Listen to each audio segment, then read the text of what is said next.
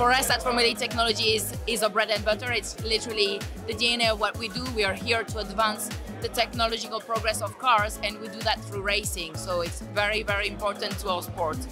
It breaks down barriers to entry. It lets fans, no matter where they're based, no matter what the sport or who their idols are, find new ways into their passions and new ways to connect with fans. And that's what we want to position TikTok as, a new way to reach new fans, to reach new fandoms, and to connect with people who enjoy those same passions. Tech is neutral.